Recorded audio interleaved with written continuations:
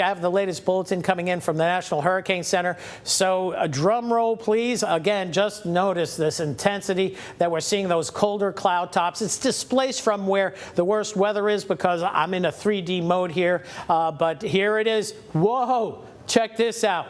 Category 2 storm based on the pressure down to 972, and because we were seeing those 100-mile-an-hour winds on the velocity, and I'll have to check with the reconnaissance and that actual bulletin, but now a Category 2 storm. So that is a little bit of a surprise even as this makes landfall, and there's always one storm, just about every storm there's one big surprise, and here we are. It is a Category 2, but that was in the forecast for the most part, so it's a low-end Category 2, 100-mile-per-hour winds, but it's moving fast. That is the good news, but officially a Category 2 storm now and rolling to the northeast at about 17. Let's take that forecast track, which is still pretty much right along the Terrebonne, St. Mary Parish line. That looks like it's a pretty good call. It will weaken down to a tropical storm later on this evening, but again, notice your tropical storm force winds.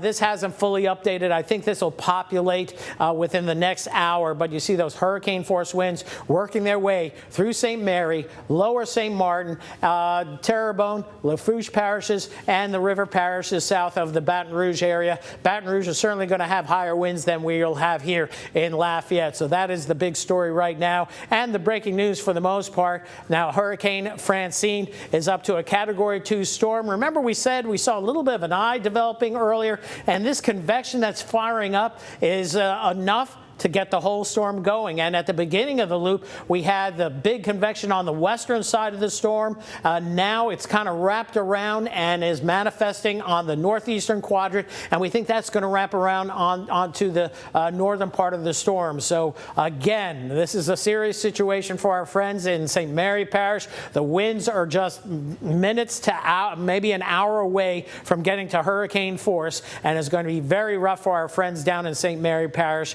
as we move forward through the evening hours. Again, Category 2 storm pressure has dropped 4 millibars based on the probably last-minute hurricane hunters. They can fly into the storm, but they can't go inland too much because that's when the air gets so choppy and you get that violent turbulence. So they're flying offshore out here, and based on the buoy data for sure, and I'll take a look at the latest bulletin, Francine now upgraded to a Category 2 storm at the last possible moment, just as it's making landfall. And you never want to see these storms actually intensifying as they run into land, because that intensification momentum carries into the inland parishes. So this may be a 2 for much of St. Mary and Terrebonne Parish before it begins to weaken significantly as it works its way farther inland. And as we said, remember, a lot of this area of Louisiana is all coastal marsh, so it's still kind of drawing the latent heat of evaporation from the water and much of the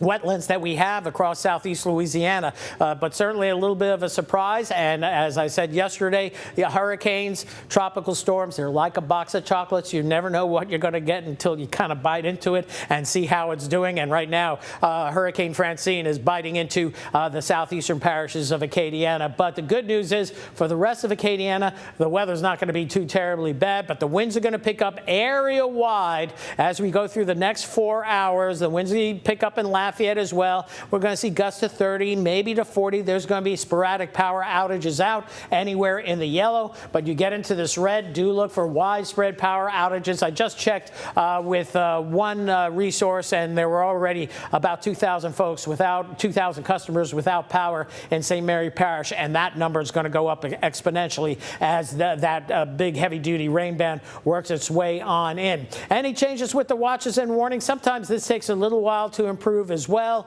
but we still have the hurricane warnings for Upper St. Martin Parish, good chunk of Vermilion Parish, all of Iberia, St. Mary, Lower St. Martin parishes. But again, I think the worst hurricane conditions will be eastern portions of Acadiana, eastern portions of St. Mary Parish, on eastward into the river parishes of Louisiana.